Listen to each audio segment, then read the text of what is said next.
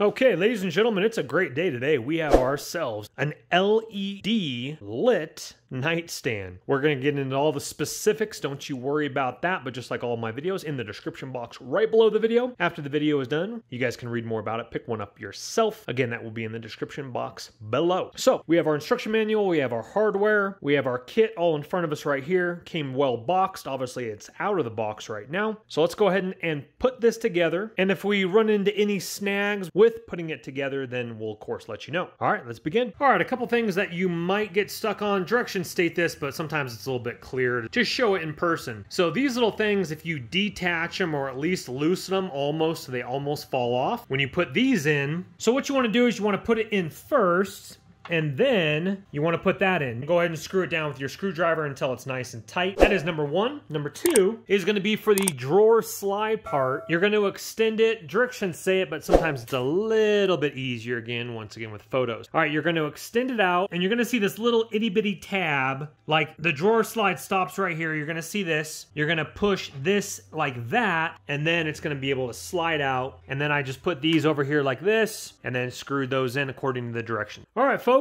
We are almost complete here, but I do want to show you one thing if this does happen to you and how to fix it. So as you can see here, just on the edge, I'm not lined up very properly here. And down here at the bottom, this one's good here, but let's go ahead and rotate this over. As you can see, this is just off a little bit, but this side is a lot better than the other side. So what we need to do is we need to pull out this drawer, and then we need to loosen up these right here, and we need to shove that over and retighten it so it lines up a little bit better on both sides as well. And I think I'm gonna have to get the top portion as well, loosen those up, scoot that over, and then tighten them back up, and that should. Alrighty, let's take a look at the nightstand complete and ready to roll. Now forgive the bed, it is laundry day for sheets, but you guys can see the difference here. So this is your typical IKEA queen bed frame here, and this is your typical IKEA upcycled. I put some champagne gold handles on it, but this is your typical IKEA nightstand here. So this is the size reference to it. As you can see, let me get down right here on the ground. My bed doesn't have any lifters or risers or anything like that. It's just your typical IKEA bed frame. Once again, a queen size. As you can see here how high the IKEA one is. And then right here, it is probably a good 5 inches shorter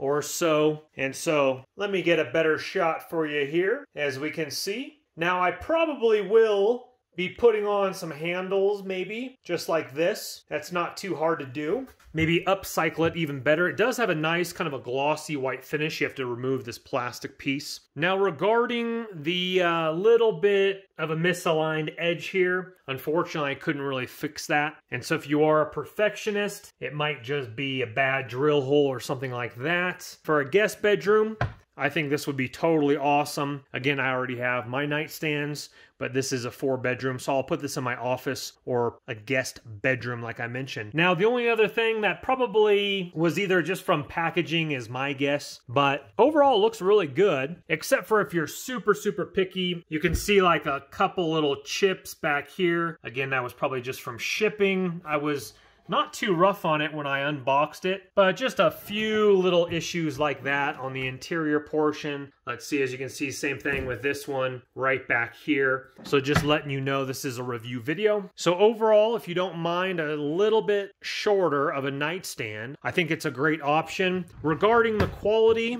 the drawer faces are a little bit more flimsier, I'd say, than your IKEA ones. And it might just be the drawer slides, but it looks really good. And if you had some handles on it, I think that would upscale it even more. The bottom pedestal. Now, typically this is where you would have your light, but I've done something a little bit sneaky where I wanted it underneath here like this. I do have it on motion detection. It seems like you got to get pretty close to that motion detection. So if that's something you want, then I'd put it down here.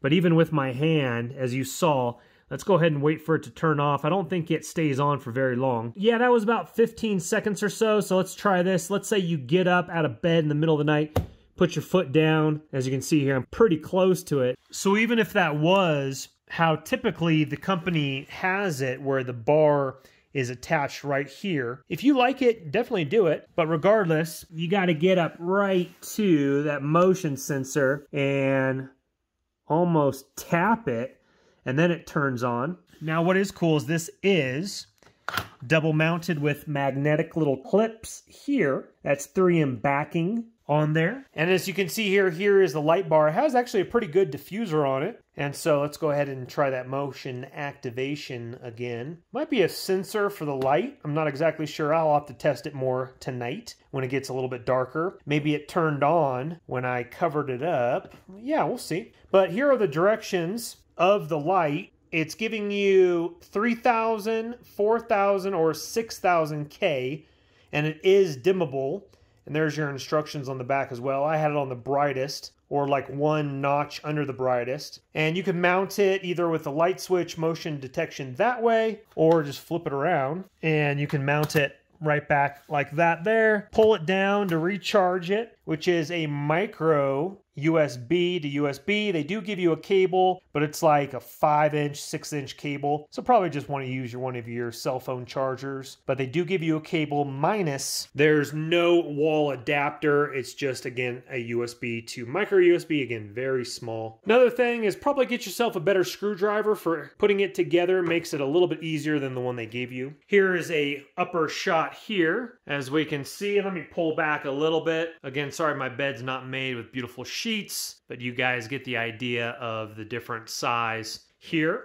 But I think that's going to look great in my guest bedroom. So let's go ahead and turn on the light one more time. We'll back up that so you guys can get the idea of a different option there. So this is, again, the 3000. This is the warmest, as we can see, and I think that looks really, really sharp. And then again, turned off after about 15 seconds or so. So I'm on the bed. I get up in the middle of the night. Obviously, it'd be right here instead. But let's go ahead and put my foot down, and I'm getting nothing. There we go. So it'd probably work better for you if you have it facing that way, but I kind of like it how I'm not looking at the diffuser, but it looks like it is. It's just up there shining down, and that's personally what I really like. You can barely see the light. As we can see right there, the little silver thing is the light. And I just personally think that looks a little bit sharper. Put like an IKEA lamp, kind of like this, right on top of it. Okay, we were on auto, just like I mentioned. Now I have it on the long, where it just stays on long, and it hasn't turned off. And I'm not sure if there's a certain cutoff time. I'll probably leave it on for a little while and see if it does turn off automatically. I am noticing a very slight hum noise with the frequency of the light on 3000. Same thing on 4000, but if I switch it over to 6000, which is the blue light, there is no hum to it. And it's a very, very slight hum, but just letting you know if you are sensitive to that. Let me try to get that on film.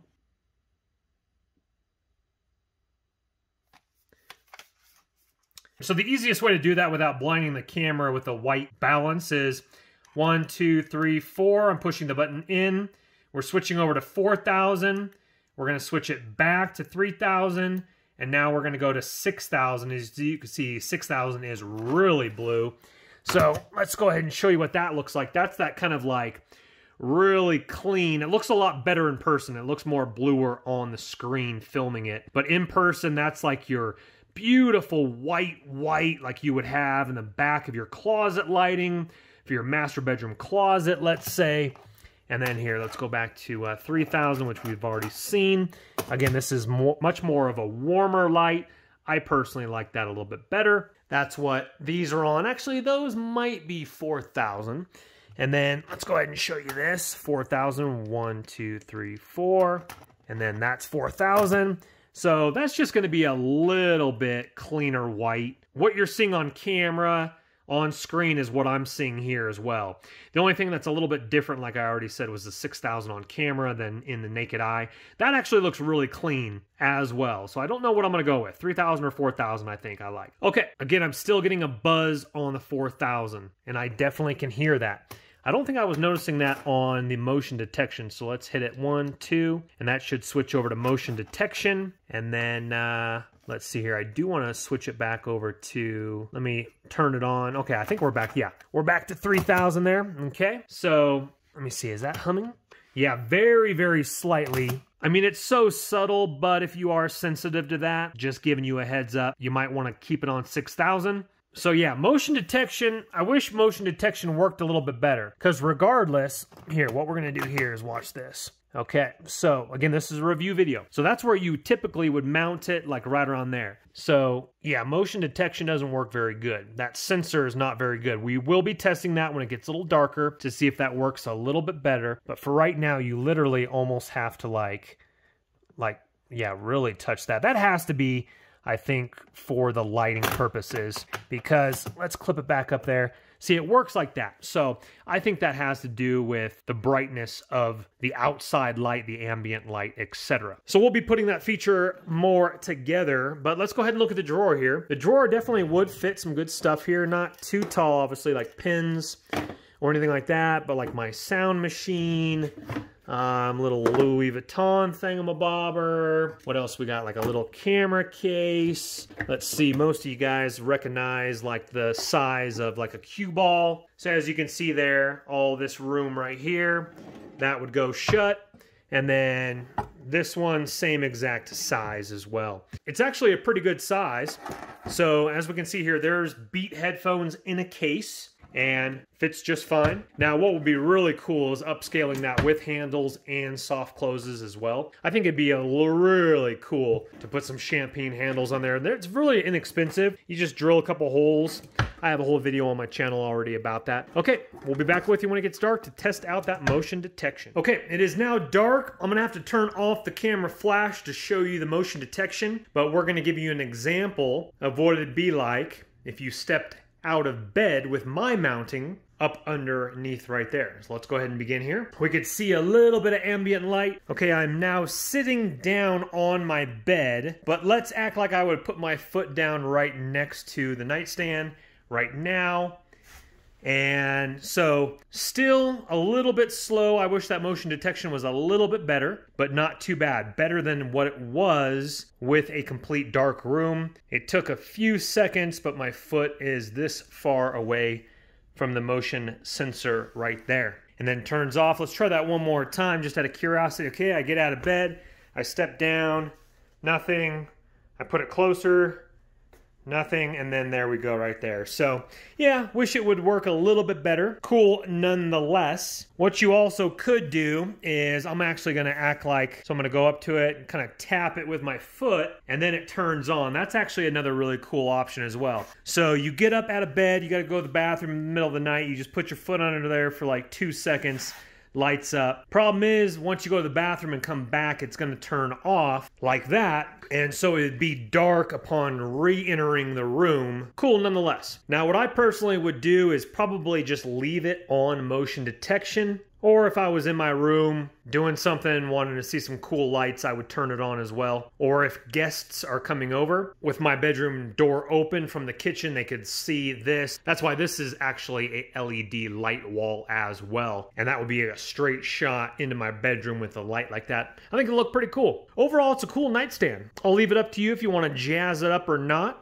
And if you do like a little bit smaller of a size than your typical IKEA one, then once again, in the top link in the description box below, hit show more, description box will drop down. Top link will be this nightstand. They do make it in the darker color as well. I chose white, but just like all my videos, please don't go into debt for anything that I am making a video about. But if it does intrigue you and you do have the cash, go ahead and purchase on the way. Also, if you wouldn't mind on your way out, hit that thumbs up button if you wouldn't mind. Helps the channel and the YouTube algorithm. Also, subscribe if you'd like to see videos like this, review videos, tech videos, DIY house project videos, van life build videos. You guys get the idea. We will see you on the next one. Take care for now, guys. Bye-bye. Don't let the party stop, guys. Hit one of these videos, continue to watch, and we'll see you soon.